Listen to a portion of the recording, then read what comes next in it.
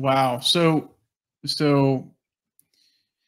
your father and his drive, would you say that it was like translated to you, like just like given to you, and then that combined with pushing you to Toastmasters, uh, not allowing, I guess, and forgive me if I'm wrong here, but it's like almost like saying like, oh, you think you're handicapped, you're cutting yourself short. No, no, no, no, no.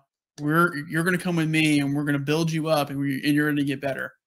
Yeah, and he always, I was funny because I was saying I was scared when I got in the car. I wasn't scared of him. I was scared of what he was going to do because he always he always would do something that would help you stretch and grow, and it was never done Mhm. in meanness. It was always done in love and in I believe in you. And it was funny because when he brought me into his group, all those men were like that as well. They all believed in me. And so I couldn't help but do better. I couldn't Mhm. help but succeed at what they wanted me to do because they were all going, come on. I had this huge cheerleading team of, Mhm. dads, all these guys. But my dad did that not only for me and my sister, but for a lot of people. When we became older and we moved out of the house, my dad and my mom would take in other young people who didn't have anybody and they would help them.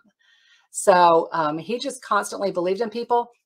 He believed he always needed to do his best and that he needed to love the snot out of people all the time. And he did that. He lived that every single day. That's awesome. Like it really is. It's really a great thing. And so